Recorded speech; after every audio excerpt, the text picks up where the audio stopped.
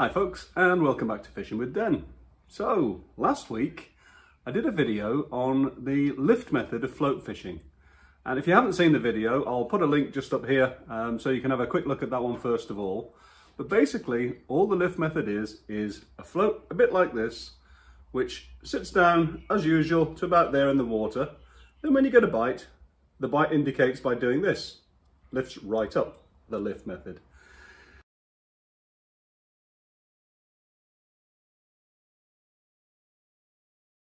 And the way that does it is simply because you have a small shot just about that far from the hook, and then when the fish picks up the bait, the whole thing rises up and you get exactly what I just showed you, which is a lift.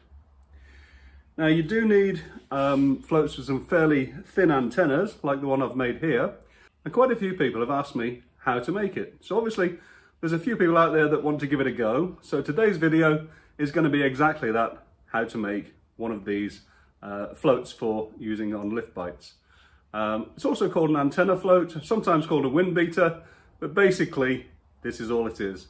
Now my versions I've made in the usual way, so they come apart and I can change the tips on them, as you see, to different colours. If you just want to make them so that this antenna just goes straight into the float without having the ability to change it, that's fine. You probably just need to make a few more floats with different tip colours. Materials wise, you're going to need some of this 12mm round balsa wood or 1/2" round balsa wood. That's for these bodies of the floats. 5mm round balsa wood, which is for the tips. You're going to need to get some of this fiberglass material, and basically these are reclaims from broken floats, pole floats. These are the stem sections where I've just literally taken them off the old floats and reusing them. That forms the antenna. You'll need a packet of these bamboo skewers for barbecues. These are the ones which are about 2mm in diameter. And if you're going to make the ones with the removable tips and changeable tips, you're going to need to get your hands on some of these. These are pastel gel pens, and what you're going to need to do is to take the insides out, remove the metal nib part there, and then run it under a tap until you end up with just the hollow tube. And that's what takes part of these bamboo skewers and also forms the peg in the bottom. And that's pretty much all you're going to need for this, apart from some paint obviously. So I think the next thing is, let's get on with actually making them for you. The floats I'm going to make today are going to be 2 AAAs, 3 AAAs and 4 AAAs. And so to do that, I've cut these pieces of balsa at 30mm, 40mm and 50mm in length. Now you can do that with a craft knife or a hacksaw. In my case, I'm lucky, I've got a bandsaw, so that's what I've cut them on. The next thing we have to do is to drill holes through the centre of the bodies. Now I'm lucky because I've got this homemade float lathe which I made up. Of course you won't have one of these. So in one of my previous videos on float making, I actually did show you how to use a standard battery operated drill screwdriver, which is clamped to the desk, and you can use that to drill the holes. And you can also use it to shape them later. I'll just insert that video for you now. It's only sort of a minute or two long, but that should help you to get the holes straight all the way through. And it'll also help you to shape the floats, as I say, later on. If you've already seen this video on the battery screwdriver because you've made other floats, feel free to move on to the next section of making these floats, and that's at this point here. So the first thing is, don't just take a standard battery operated screwdriver, put a 2mm drill bit in it, and then try and drill through the centre. You will actually end up doing this and it'll come out off centre at the other end. The idea is to try and secure this down to the bench somehow. Now I found the easiest way to secure the battery operated drill screwdriver is just to take a clamp and clamp it in a position so it's parallel to the bench here.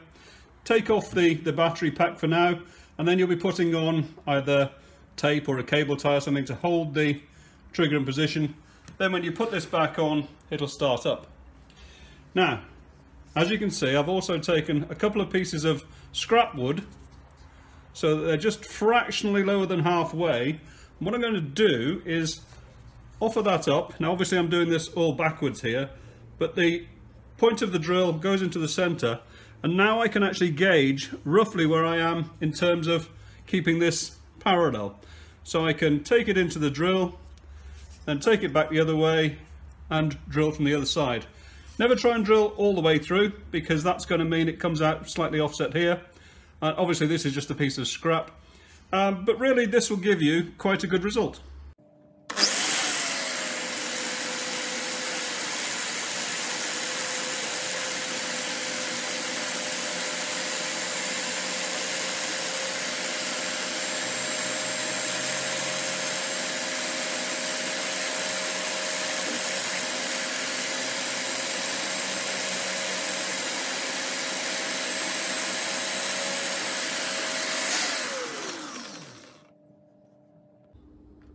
As you would have noticed when I was drilling, even with this small one, I drilled one end first, went about halfway through, and then turned it around and went the other way. And as I said in the previous segment, always do that. That way you'll get centralized holes through all of your pieces. If you don't want to have interchangeable tips like I've got, then what you need to do is to only drill the hole from one end. Go about halfway through, then take this antenna section, find the center and just push it in and then glue it in place. Obviously that means it's fixed, but it's an easier and simpler way to do it than my way. Of course the benefit of mine is that I can change tip colors easily and also lengths if I need to.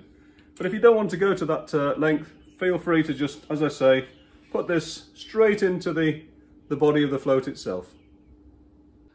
If you are going to do the same thing as I do and use the interchangeable tips, you're now going to need this plastic inner tube from the ballpoint pens. These are the ones we emptied out of ink earlier on. Now, the outside of these is really smooth and it doesn't take glue very well at all. So before we start cutting them up, I'm just going to take a piece of 80 grit paper, sandpaper, and just rough up the edges all the way around. You'll know when it's right because instead of being a nice shiny finish, you've got a really dull sheen all the way around. You don't have to go mad on this, it's literally just enough to take that shiny surface away and make sure that the glue sticks to it. That's it. I'm going to cut the tube into 1 inch or 25mm sections. Doesn't have to be totally exact, just use a craft knife and roll it backwards and forwards until it goes through.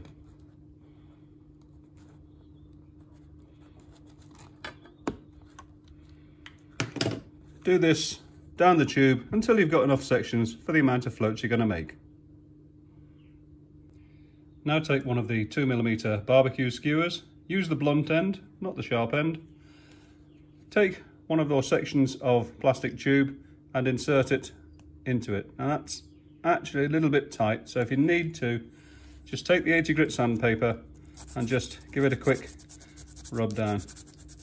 Again, not too much, just enough to make it a sliding sort of a fit inside, like that. And the final operation on this section is to just cut off the skewers at about 50mm. Again, you can just roll it backwards and forwards. Don't even have to go all the way through on this one, you can just break them off like that. These will become shorter eventually, but if you make them about 50mm long for now, that'll help you when you come to do shaping. So before we glue all these parts into the body of the float itself, we have to glue the bamboo skewer into the plastic tube. And exactly with the outside, we have to rough up the tube. But of course, you can't do that with sandpaper on the inside. So this is just a simple safety pin. I've bent over the end, and all you do is insert it probably a good 10 or 12mm inside, and then just twist and pull backwards, and you're scoring the inside of the plastic tube as you go. As you see here, hopefully you can actually see the scoring. I'll try and see if we can get this a bit closer for you, but can you see the scoring on that? That just provides the key so that when we glue this inside of here, it will actually stay in there. I've mixed up some 2-part epoxy. This is that quick drying stuff. It's supposed to be about 5 minutes, but trust me, when it's warm, it goes off a lot quicker. Make sure you get some on the end of your skewer and just push it in to about the halfway point. Don't go any further than that, otherwise you won't be able to get your antenna in. Just wipe off any excess glue and do that for each of them. Make sure you've got plenty on the end there because you want that to be waterproof as well, just in case. Just wipe off again. Now it's time for a quick cup of coffee while I leave those to dry. I've given it about 20 minutes while I had a cup of coffee, and so the glue's dried on these items here. As you can see, these go through the body of the float and come out of the bottom. Now on the bigger floats, we don't have to have much, if anything, sticking out. But on the smaller bodies, as you see from this small one here, we have to have a little bit sticking out, otherwise that 25mm length is going to come all the way down here. So just be aware of that when you're inserting. To insert it, we have to drill a 4mm hole into the top of the body, and we'll do that again, in my case, on the float lathe. I've put the 4mm bit in, and I'm just going to put a piece of tape on just at approximately the 25mm point to indicate that I should go no deeper than that on any of these drillings.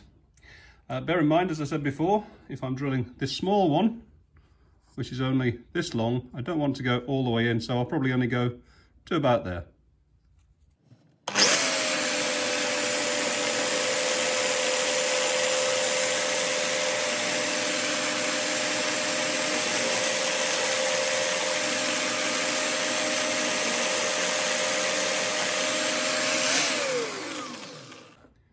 So that's mine done. Again, you can do the same thing on the drill screwdriver mechanism I showed you earlier on. Just make sure that you keep everything as straight and parallel as possible. You don't want anything to be slightly off when you finish the float. Now we've got the 4mm holes drilled, we can just take a long skewer out of the packet and just go through and just push out any residual sort of bits and pieces. And also at this point, you need to make sure you've got a reasonably sliding fit. If it's tight like this, just take the piece of 80 grit sandpaper and just give it a bit of a rub like this until you've just got a fairly smooth fit. Just check it through the small hole first of all, and that now goes in quite smoothly.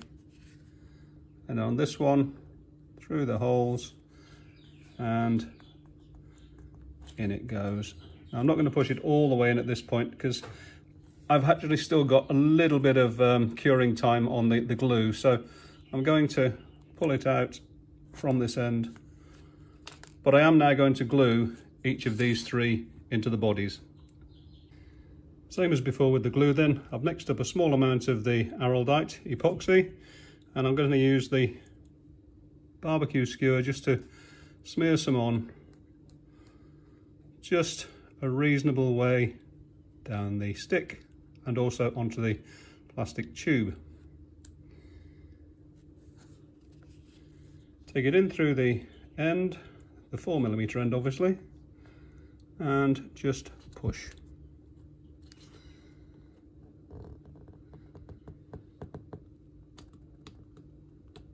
Seems to be about it.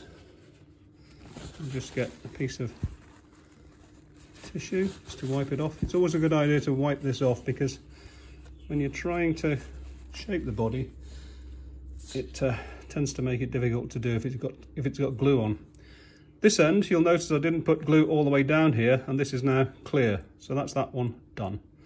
I'll just finish the other two off and then we'll get on with shaping.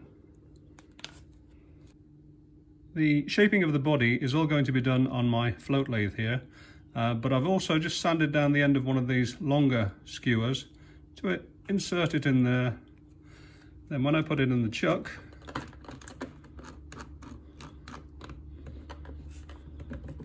when I turn this on, this can rotate and sometimes it wobbles. So if you've got this extra piece in here, you can steady it with your hand like this. See?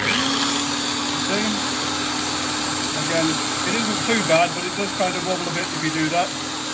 But this steadies it down quite nicely.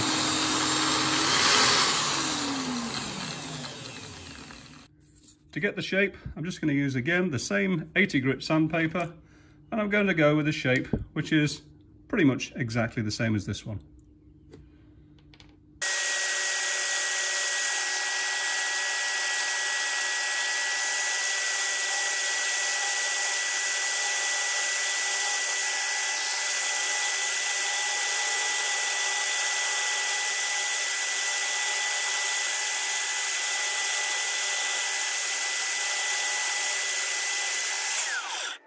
And that's the first body complete, except for just using a piece of this 400 grit emery cloth just to smooth things down a bit.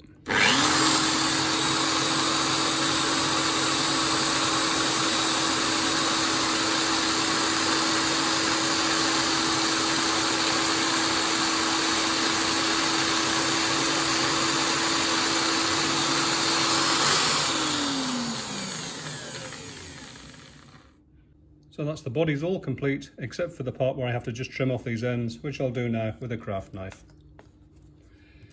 On these ones, I tend to leave, oh, I don't know, probably 15 millimeters, I suppose. Not totally critical. You're going to be putting a float adapter on here.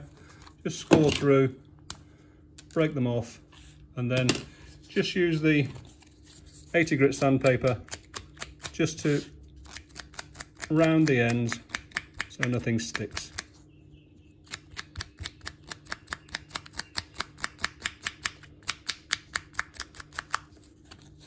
I'll finish these other two and then we'll get onto the antenna. As I explained right back in the beginning of this video, this is some fiberglass stem material which came from some broken pole floats. I've cut it off to be about 110 millimeters long, and obviously I'm not going to be able to fit this in here like this because it's just too small. And you'll remember back on the ones I made, I've built that up to accommodate. And the way I've done that is to take a piece of paper which is 15 millimeters wide, and if I can get this off, there we go, and about 25 millimeters long. I've just used some super glue, put a dab of it on the end, and then held it in place while it dried. Be very careful that you don't glue your fingers together on this one. What I'm then going to do is take some PVA wood glue and just fold this around on itself like that and wait for it to dry. And then after that, I can either build it up or sand it down, depending on what I need to do to make it fit. I'm going to use some waterproof PVA wood glue, which I happen to have lying around from other projects. And I'm just going to spread it on liberally, allow it to soak in, and also give it a bit of a whiz around. And then just twist everything up as I explained before. A little bit messy, but not too bad. Try and keep everything going around nice and straight, and wipe off any excess. Bit of folding in, make sure it's nicely together, and now we just have to wait for it to dry. Once it is dry, we can either sand it or we can paint it, depending on whether we have to build it up a little or take it down a little. I've had to wait a short time whilst the PVA glue dried on this built up area. And when I came to try it out on one of these floats I'd already made, I found that it's an okay fit, but it's quite a stiff fit, and I want a looser fit. So what I've done on the other one I built is I've just taken the 80 grit sandpaper and just literally smoothed it down a little bit so it's a sliding fit. Not too sloppy, but sliding. And then I just smoothed it down a little bit more with the 400 grit emery cloth, and that's just about good to go. So I'll do the same on this one, and then we'll put the tips on. The tips of these floats are made from the 5mm balsa dowel, and they're about 20mm long. I've just made a mark in the end there so I can get to a center point. But all you need to do is, using the table as a guide, gently push it in about halfway and then just twirl it around and see what happens. Now you can see that's slightly off, so you do get a bit of leeway on this. You can maneuver it around. There we go, that's pretty much it. Maybe a little bit more fine tuning, but we'll just glue that on, shape it up, and then we're ready for painting. And here's the final antenna product. I glued the tip on using the epoxy again, because that gives you time to maneuver it a little, get it nice and straight. If you use super glue, that tends to just go off and you're stuck with whatever you've got. Then I just put it onto the float lathe and just shaped it up in exactly the same way as I showed you previously. So now we've got everything ready. We've got the floats, or the float bodies, and all I've done is I've taken 3 bits of the barbecue skewers and shoved them into the plastic inserts. It just makes it easier just to paint them, because I'm going to use spray paint. I might as well do these, of course, at the same time. So this time I'm going to use this Dulux spray paint. Duramax semi-gloss enamel. Apparently it's good for wood, metal and plastic. Unfortunately, the stuff I used to use appears to have been discontinued. I did try on another project some really cheap spray paint, but trust me, you probably want to buy this more expensive stuff. It does actually go on better and doesn't drip anywhere near as much. Those cheap paints really did disappoint me. They were dripping everywhere, so I'm hoping this won't. It says it doesn't, so we'll see how we go with it. I've got my mask on, the room's well ventilated, and so let's start spraying.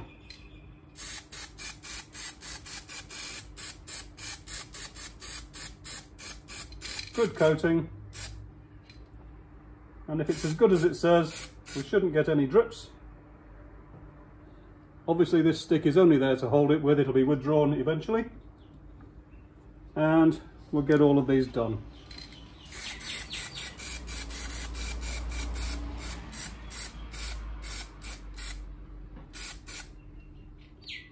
You will get 2 coats, but I'm going to sand down lightly with the 400 grit emery cloth between coats.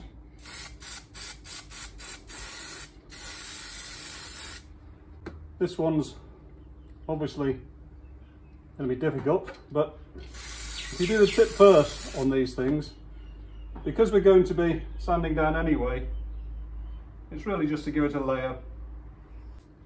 Okay. And now we'll just try not to get paint on me. Now we'll just have to leave it till we can come back and do the next coat. Good morning. Well, before close of play last night, I managed to get the first coat of black paint on the float bodies dry. I've sanded them down with the 400 grit emery paper, and I got a second coat of paint on it. And of course it's now morning, so everything's dry. I've done the same on the stems, or sorry, the antennas. So we're almost ready to put the final touches to this project. But before we do, what I wanted to show you is, this is my standard float adapter. And oops, and all you do is put it onto the bottom of the float body in the usual way and attach one of the antennas. And then what we can do, this is going to be the 4AA version, so I've got 4 AAs on there. I did actually do this before I started, by the way, but just to give you an idea, that makes it sit just like that, which is exactly where I wanted it. The 3AA version works just as well. The 2AA version, I must have taken just a fraction too much off. It sits fine, it's just going to take a fraction less than 2AA. But literally, now I've done that, I'll dry these off, and all I need to do is to take a Sharpie marker and just write the shot loadings on in exactly the same way as I did with these ones, like that. Then I can get a final spray coat of polyurethane varnish on it, and we can get started on just finishing the painting of the tips, so they end up looking like that. I'm just going to use some of this water-based lure paint, which I picked up at the tackle shop, and paint on the bands. As with the other ones over here, these are going to be exactly the same as this, one with a yellow top, one with a black top, to cope with different conditions. So I'm going to need to put a base coat of white down in 10mm sections all the way down the antenna.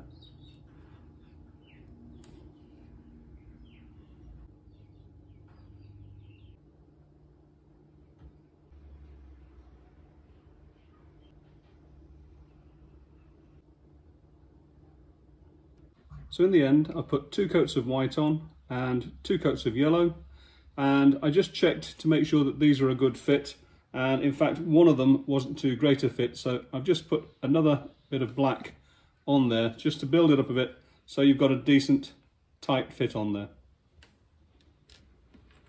So folks, that's pretty much all there is to the antenna floats, which are designed for fishing on the lift method.